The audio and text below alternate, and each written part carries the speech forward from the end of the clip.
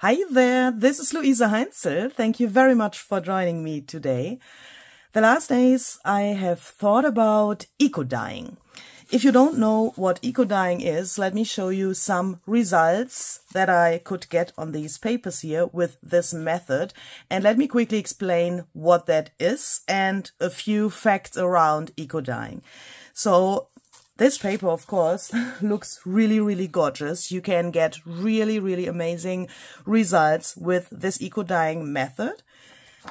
The main idea behind that is to make a sandwich out of paper and plants, and then you let that simmer in a mixture out of water, vinegar, and alum, and that process takes a really long time until you get these results. And for my nose, it's not so nice, meaning this eco-dyeing method has a relatively bad smell. And if you want to do that in your apartment, for example, you would have to live with this smell. And I thought, can we perhaps get a similar effect like we have here, but without this really time-consuming method of eco-dyeing, without this smell, without all of this waiting time? And then I thought, perhaps that is also possible with my method of using distress oxide inks on matte photo paper for inkjet printers. I have uploaded several different videos about this method. This method has also some other good things. For example, that the results are waterproof, even if they are made with a water-soluble medium. Oxide ink is water-soluble normally. Holy moly, I can't speak today. And I have made different experiments, and I thought it must be possible to get this really loose effect of the eco-dyeing as well with this method. So that's what I want to try together with you today. And a thing that I want to mention is I found out that this photo paper from this brand, Photo Paper Direct, works the best for me. I have tried out several different other brands. This is matte photo paper, so it has a special matte surface that is made for printing photos. And this says it's made for inkjet printers. I have tried several different other brands for inkjet printers, and I have also tried other brands for laser printers because you have asked me if that is possible as well. They all worked, even those for the laser printers, but yeah, perhaps it's a personal taste thing, but I like this from Photo Paper Direct the best. I will link this paper down below for you in the description box so that you can find that easier. I have the paper here. I've already cut that down, so I've just made 4 pieces out of one so that I can use these end results later as a base, a background or something for a card, for example, and use that as a journaling card or a greeting card or something like that. I also have some leaves here that I have already dried, pressed, and yeah, with that they got dry. I think these are made out of fabric. I'm not totally sure. So I have these, some ginkgo leaves, and these hydrangea petals. I hope that's the right word. But that really doesn't matter what you have. If you don't have real plants, then you could also use some made out of fabric, or you could even use any other material. And when I say any other material, I mean everything that wouldn't fall apart when it comes in contact with water. Yeah, so you could even use those plastic leaves that you know perhaps from Halloween decoration or Christmas decoration or something. You could use die cuts. You could use, for example, also pieces of thin lace or something like that. But I have chosen this because I wanted to see what happens if I stay as close to the original process of eco-dyeing as possible. We will boil no water here today. I will put no vinegar and alum to my pieces here, but I wanted to have the leaves so that I can compare the results the best. Yeah, if I would use some butterfly die cuts, for example, I couldn't compare the results. I hope that makes sense. So let me put these away and let me show you what is underneath those leaves, because this is really helpful and you need something like this. So this is just an acrylic plate. These are the grid blocks by Tim Holtz. These come in a pack of 9 and there are several different sizes.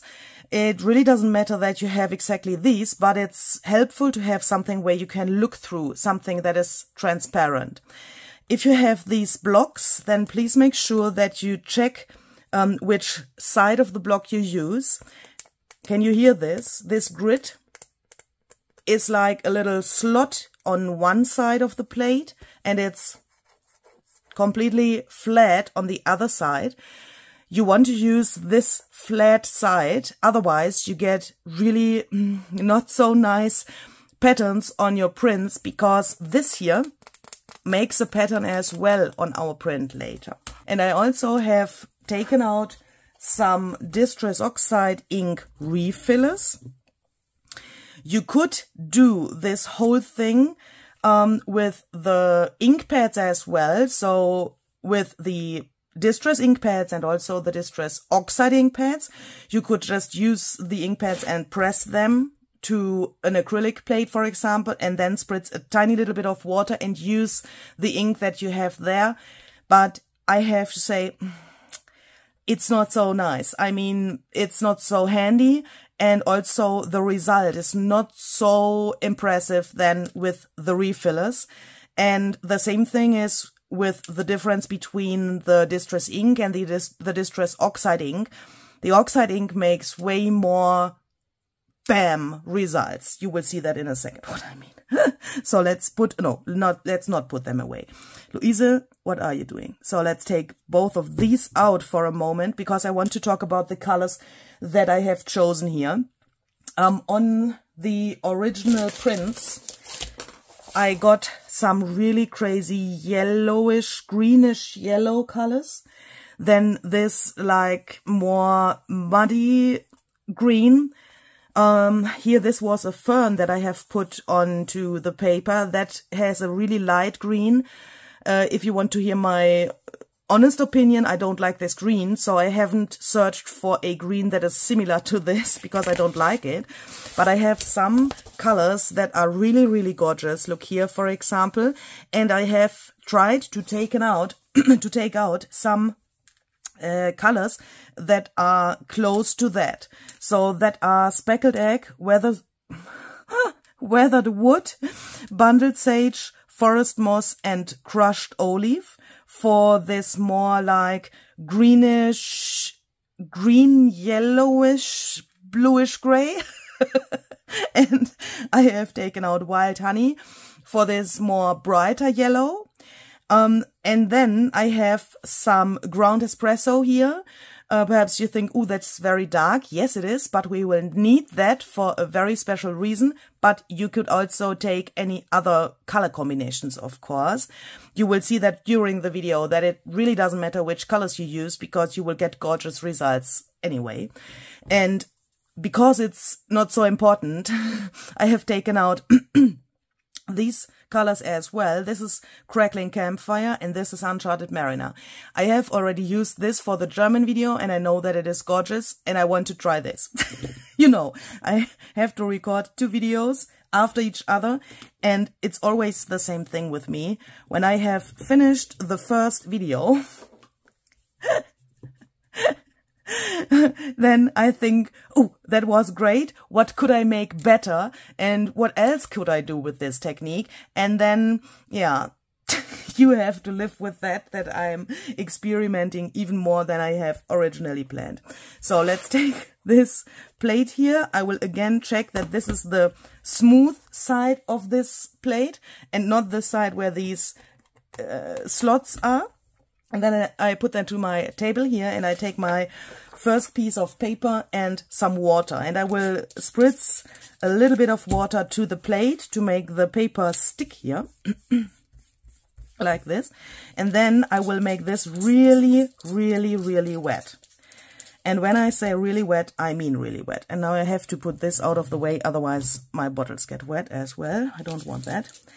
So the water has to stay on the paper, like, you know, it's raining outside and you get these, what's the name? Is it puddle? I guess. So when this is really, really wet, I take the first leaf here, and I don't know how to show that in the camera, like this perhaps. And then I will start with the first colors. Let's first take speckled egg, weathered wood and bundled sage, and let's stay in a little bit more like muted color palette. If you have these oxide refillers, then please make sure that you shake them really well before you start, so that everything in the bottle gets mixed really well. And then we are going to put just a few little drops here to the leaf. And if you have pressed leaves like I have here, you will realize that those drops stay on the leaf. Be careful that you don't throw the ink through your room, because this could roll off from the leaf. So make sure that you carry that very carefully to your paper now, because look, they are staying like little, like they were beads or something. I mean, doesn't this look just cute? It's just so cool. Yeah, so when we have that, we can carefully but quickly turn that around and place this here. Press that down a little bit. If you are afraid about ink on your hands, then please wear some gloves, because this is a little bit messy. And when you have that pressed down, take a second piece of paper, make this wet, turn the wet side towards the leaf, just like this, and place that on top. Try to not move anything around, because you want to have the leaf really there where it is now. Then take a brayer, if you can find it out here. Take a brayer or something similar and roll over this. You can also take this ink that's coming out there and just roll it to this paper here. That gives a nice additional effect in the end. You want to make sure that these papers are like soaking the ink and are sticking together a little bit. So next, let's take perhaps these hydrangea leaves, and let's go on with another color combination. I'm taking forest moss,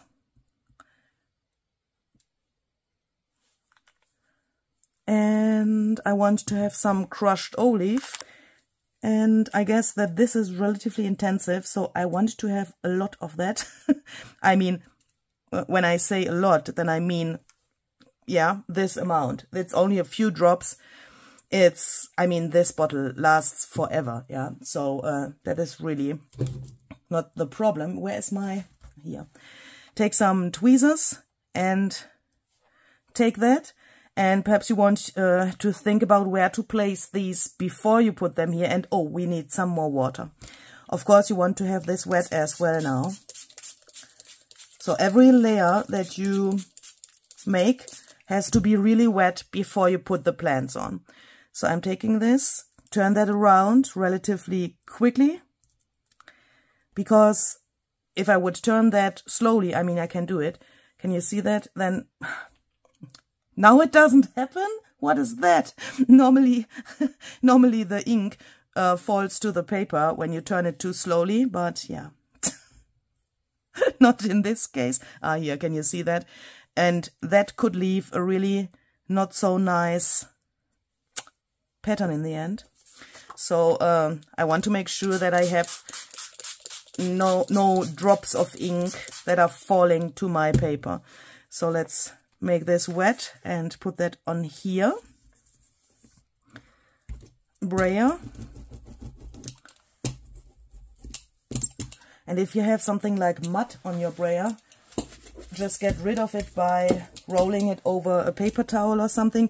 You don't want to mix the colors up too much. Yeah, when you have a nice color like this green, you can just make it like this and you will have it here. But you don't want to have this like muddy brownish mixture. I mean, that can look great as well, no question. But yeah. So next, let's perhaps take some of these ginkgo leaves and wild honey and crackling campfire.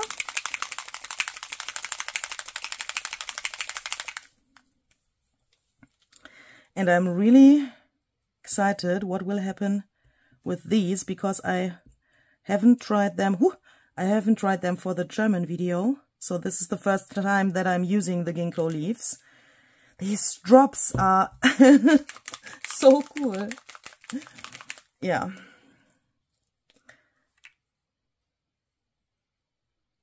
Absolutely crazy.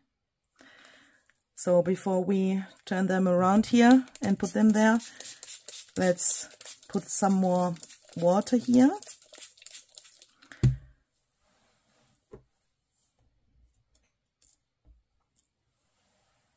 How do I want that? Perhaps we can make something like a little half circle with these. Ugh. Oh no. If something happens like this, you want to put the leaf exactly there where the ink is. Otherwise you will get a round, really not so nice shape. And perhaps you're wondering why I'm putting the ink to the leaf and not to the paper. That is relatively easy to explain, because if you would drop the ink directly to the paper, you would get a round impression here. The ink can't spread so well. I don't know why that is, because, I mean, the ink comes to the paper on the leaf as well in like a drop shape. But I have tried it out to put the ink first and then the leaf, because that would, of course, be very, very easy. Way easier than this method, but that doesn't work so well. Here I have mud, so I will just take that off. You could also take that off with a piece of scrap paper or something to don't waste the ink that's coming out here. Then you would have some nice collage fodder, but for this video I'm doing it like this.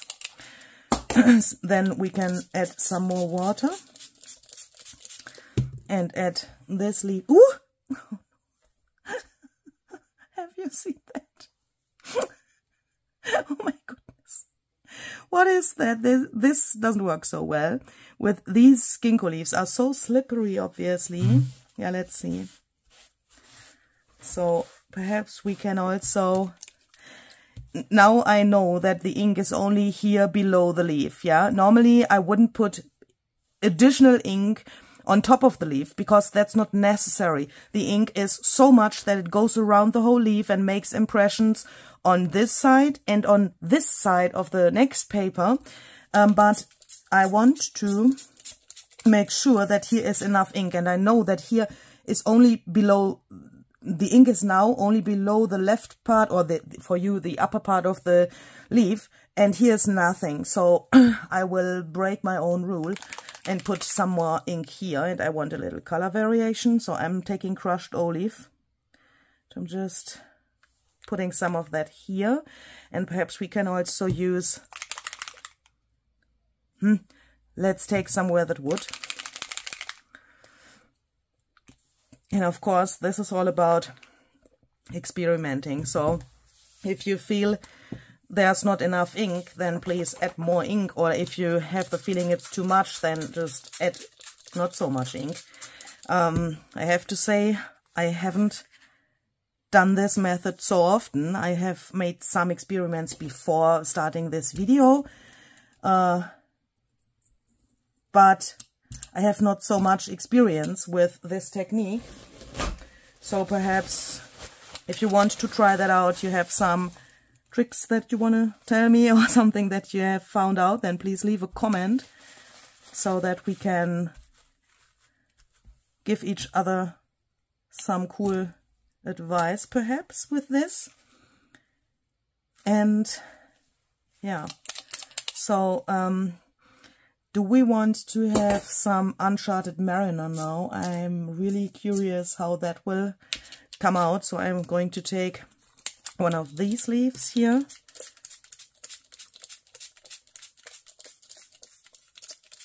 I mean, what we also could... No, that's not possible. I'm sorry. That's how my brain works. I think, okay, that's not so good that the ink falls off from the leaves, but... And then my brain thinks, oh, you could do it like this or that. And then I think, oh no, that's not possible. Because I haven't thought it until the very end. Yeah, so let's perhaps hold it over the paper here. So if it wants to fall down, then we can perhaps have the mess only on the paper and not on the table. Just like this. And let's take some wild honey here perhaps. That could be a great contrast with the uncharted mariner. Let's take the next paper.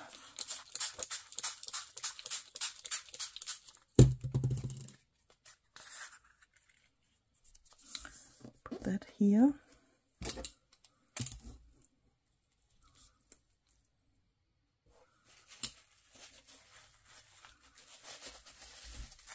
And I also don't know if that was such a good idea to take so many different colors in one session here, because even if you can layer oxide ink on top of each other, you have to dry the layers in between.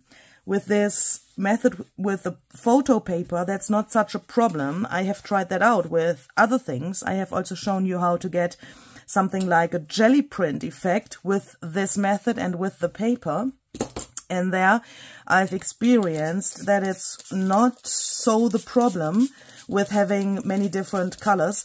But to be honest, I haven't tried it with so many different colors in this sandwich thingy here. But yeah, we will see what happens. So I want to have some of these hydrangea petals, and I think I wanna take some speckled egg and some more bundled sage, because in the German video that color combination turned out really, really nice.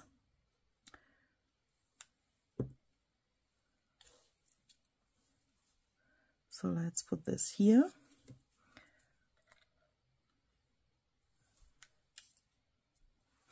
And in the German video, I haven't had uncharted mariner, so perhaps it's also a nice idea to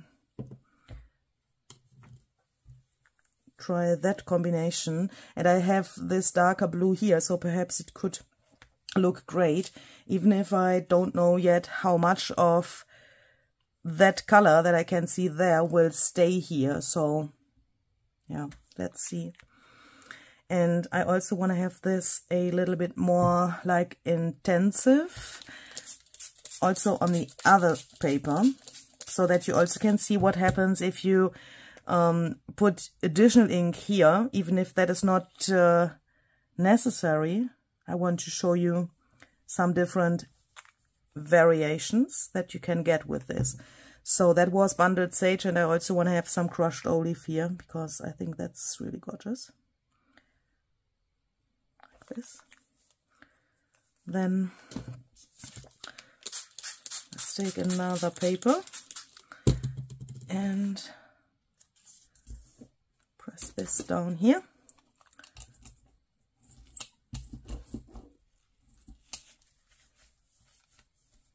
Like this. And now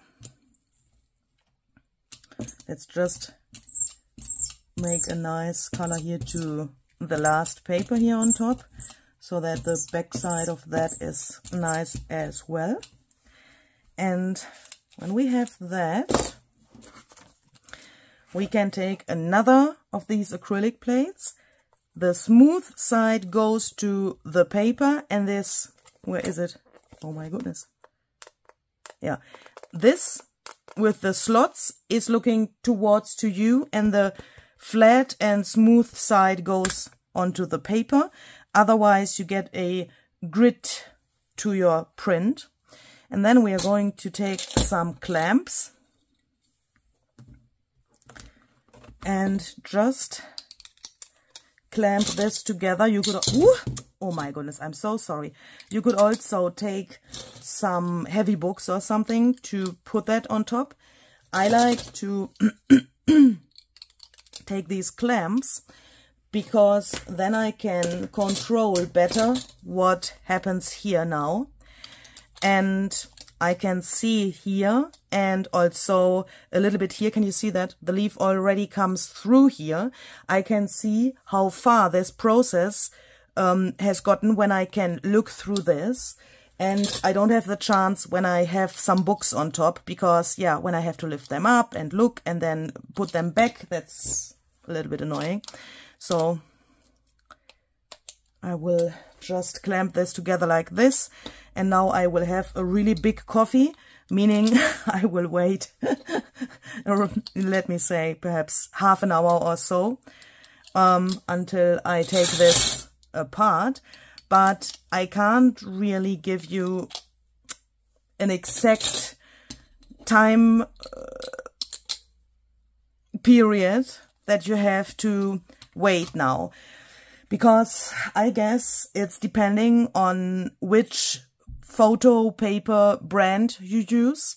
With this photo paper, it goes really, really quickly. I mean, with the real eco dyeing thing, we would have to wait several hours now. Yeah, these results that I have shown you, I think they have taken me 5 hours to cook or something like that. And this is really, really fast and way quicker. So, but anyway, I don't know how long to wait exactly. I have waited approximately half an hour with this paper here, but I think it's also a question of experimenting. Yeah, you have to try that out a little bit. And the results, of course, the same with eco dyeing, with the real eco dyeing, get really, really differently with each session that you make. And it's also, of course, depending on the amount of ink that you use. And yeah, experimenting is always a surprise, isn't it? So I will come back in half an hour. For you, it's only a second, and then we will see what happened here. Okay, so here we go. It's approximately half an hour and a coffee later. And even if this looks nearly like it was before, I can already see that here on the edges, the ink is like really intensive. And also, can you see those little like really tiny yellow dots there? That is a really good sign that this has worked and that it's ready to open it. And as I said, I really can't tell you how long you have to wait with this, but with my other experiments with the photo paper and the Distress Oxide inks, I have made the experience that it is immediately there. In the video where I have shown you this jelly print effect, there you could see that really clearly. I will link all of the videos with this method down below for you. There's a whole playlist where you can check out all of the videos where I have tried out different things with this method. And especially with this jelly printing idea, fake jelly printing idea, I could see that when I lifted my pieces up, the effect was immediately here, yeah? And I think it is not a question of time that this works, but I want to make sure that everything worked before I lift that up, so I wait this 30 minutes. So let's take that off, and then you can see that you have this here.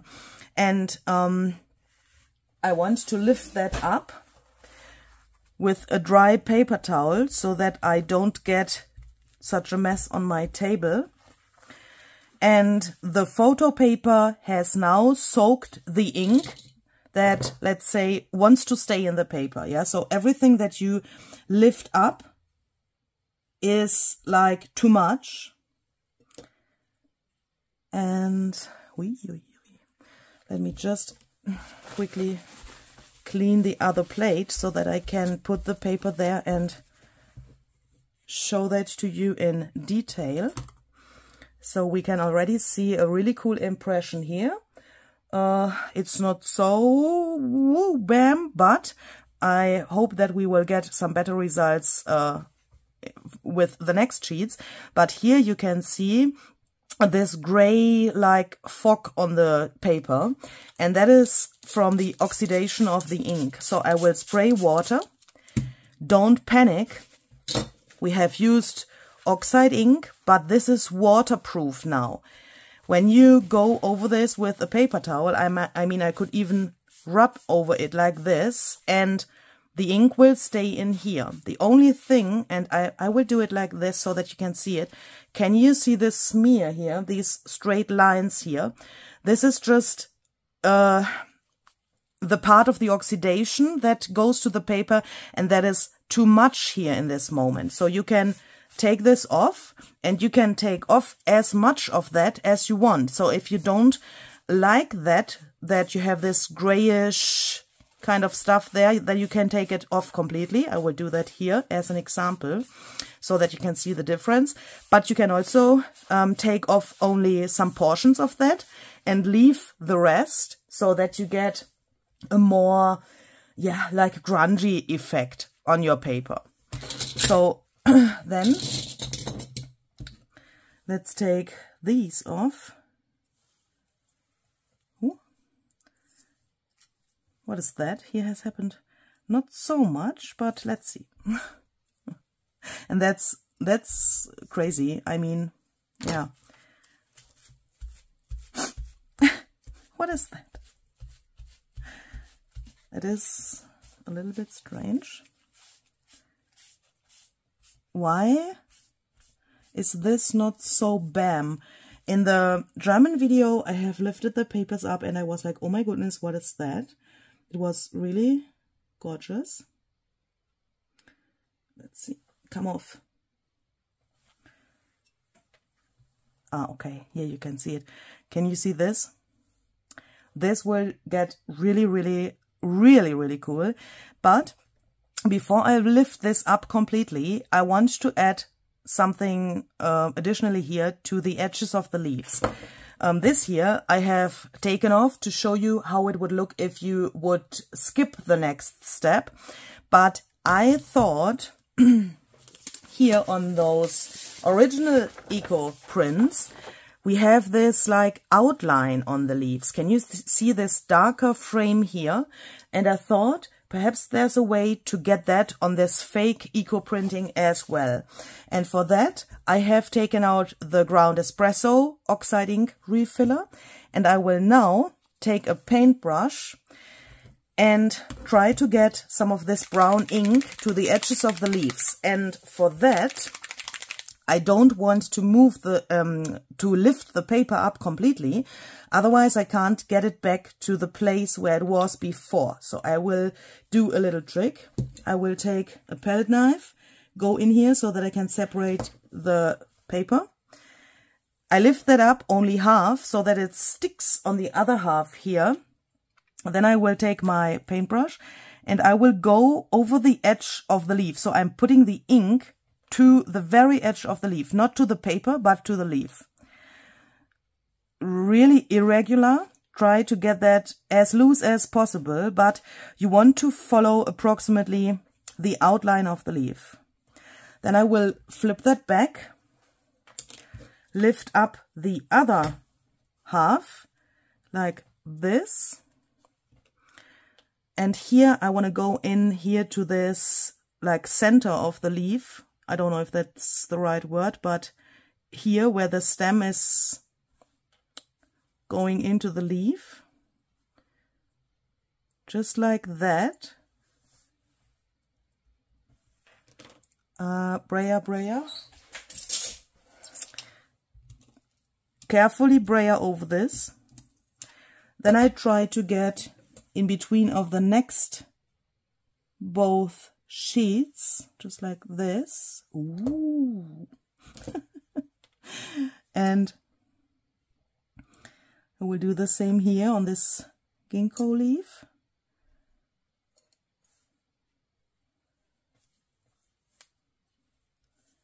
And also there, perhaps a little bit to the stem. You can play around a little bit, and of course you could also go really crazy with that, but a little bit of ink will be totally enough for this. Don't put too much of that here, because we are working with the refiller, and that is of course really, really intensive. So make sure that you don't have too much there.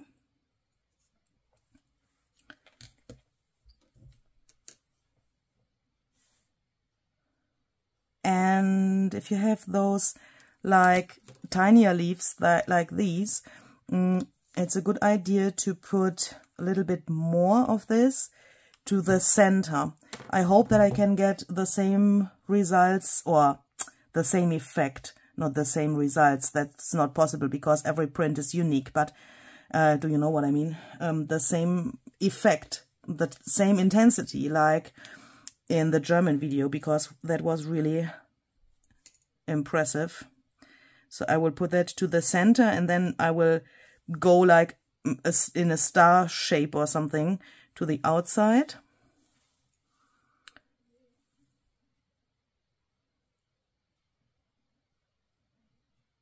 Just like this.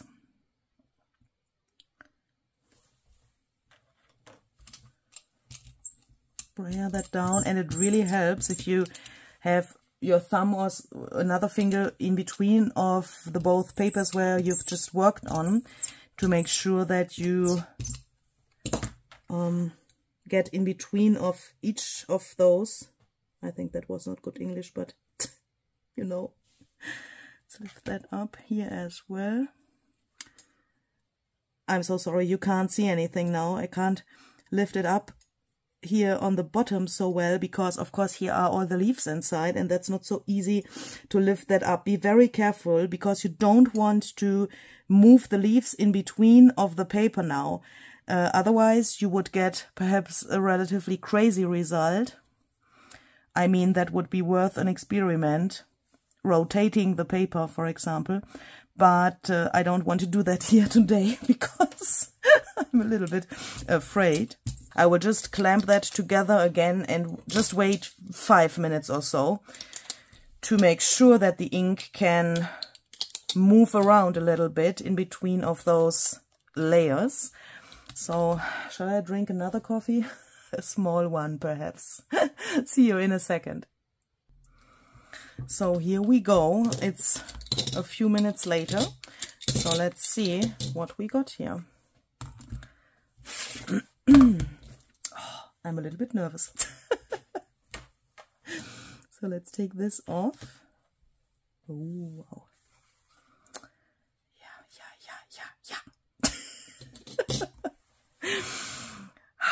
Look at this. Here you can see really, really good what I just have tried to say with this oxidation on top. You can see this dark green, the brown, here this yellow, and all of those more like inky colors that now are in the paper, and this gray stuff is sitting on top. You can dry this exactly as it is now, or you can also take a wet paper towel, because then you can control better how much you take off from here. And you could also, of course, take a wet paintbrush, for example, or one of these, how is that called? water brushes or just spritz carefully here like this. There are several different methods. Just do it like it's fine for you, so that you can decide where you want to take this gray stuff off. I think on the background it looks really, really nice here in combination with the yellow. Here I liked it not so much. That's the reason why I have taken it off here. And I also want to see what happened here if we got a good impression of the leaf and the details of the leaf.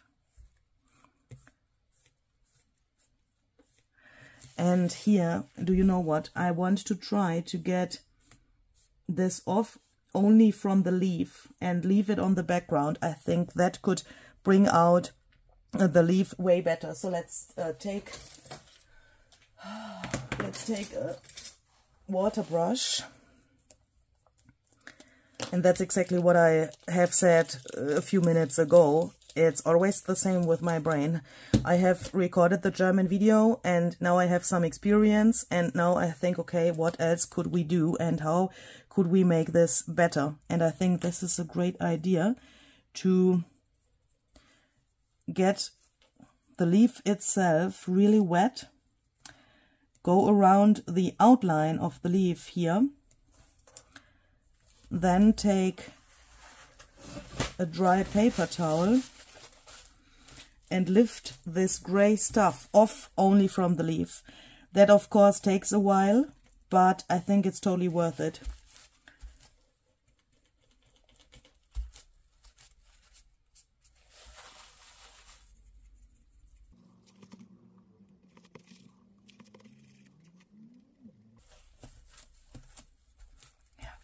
Look at that.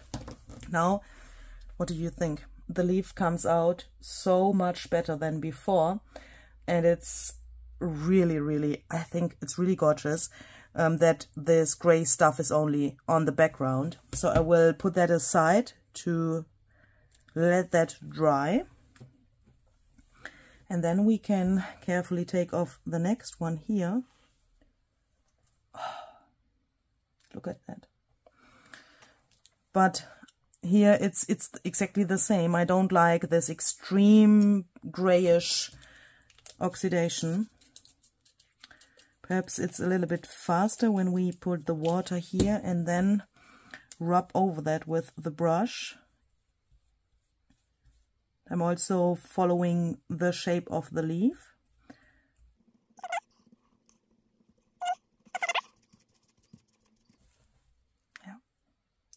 It's not so good like the other one, but I really like it. So let's take the next one off and let's first look here. Ooh.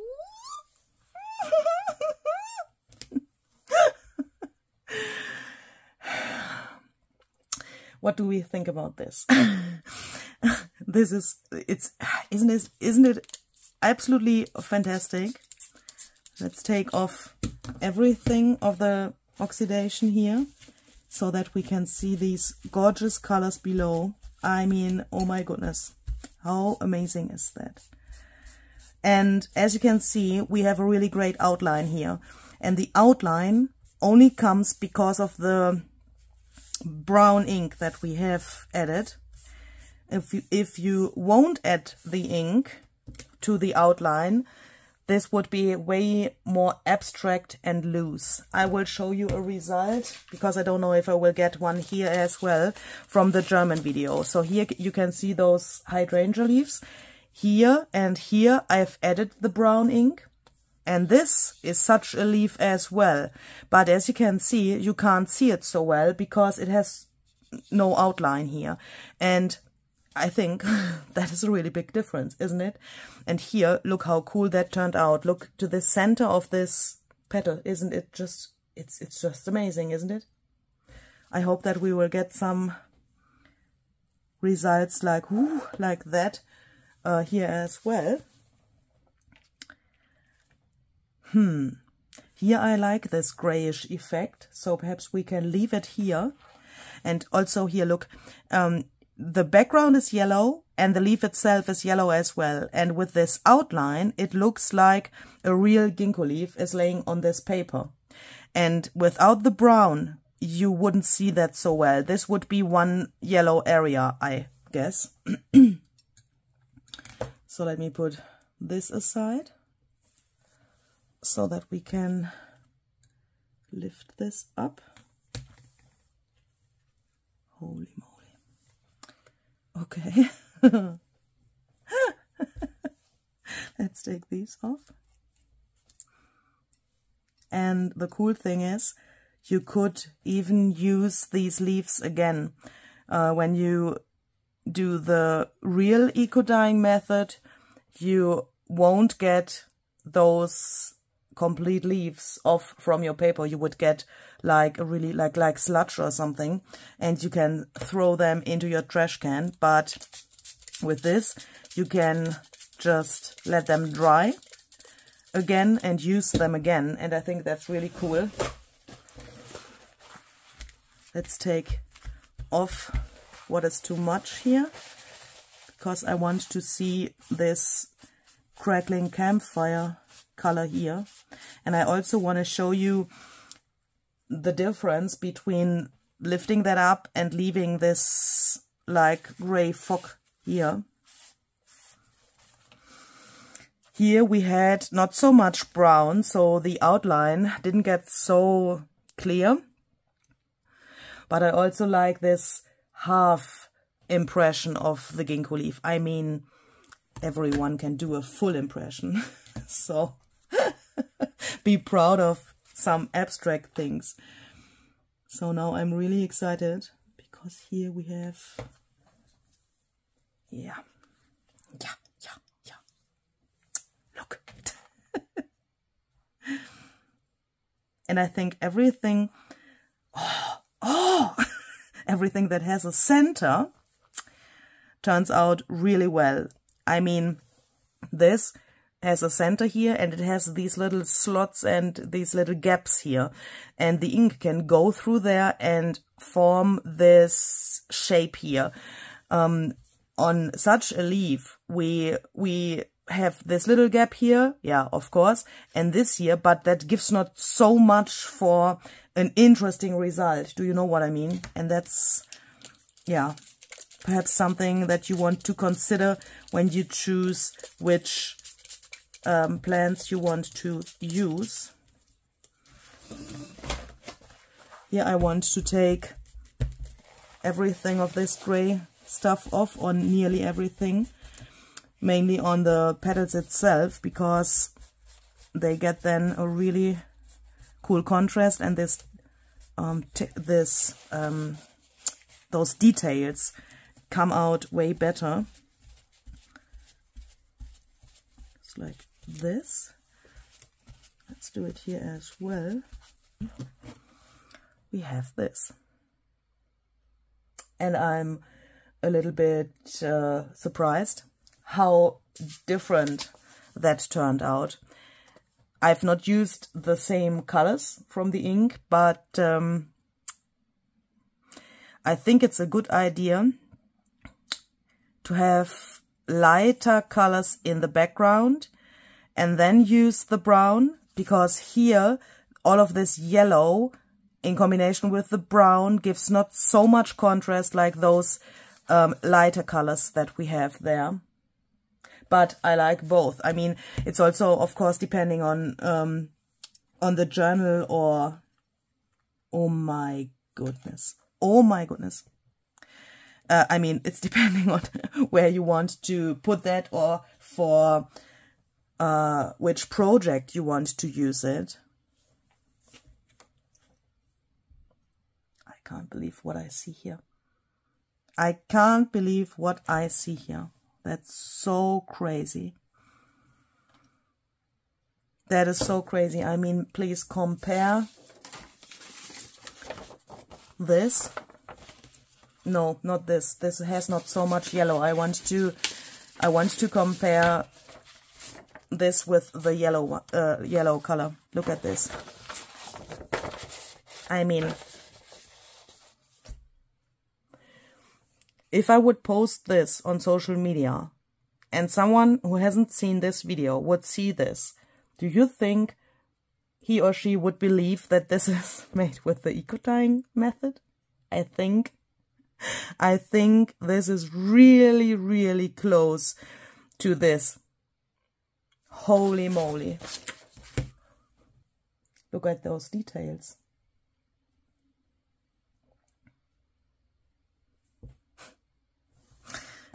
I think that was the last one.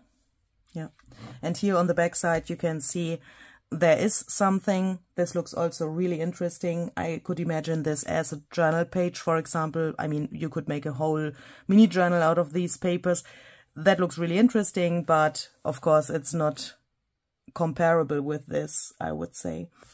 And I want to show you what can happen if you use this grid block the wrong way around. Can you see this? I will quickly explain what happened here, so that you know that, and perhaps you want to consider doing this with purpose, yeah, so that you get such a frame around here. This was an accident, and also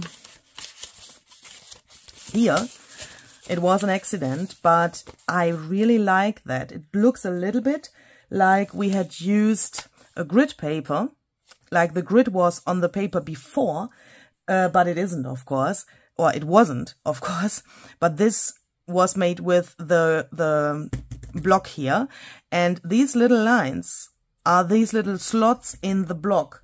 And if you imagine how tiny those slots are, it's nearly unbelievable that you can see this here.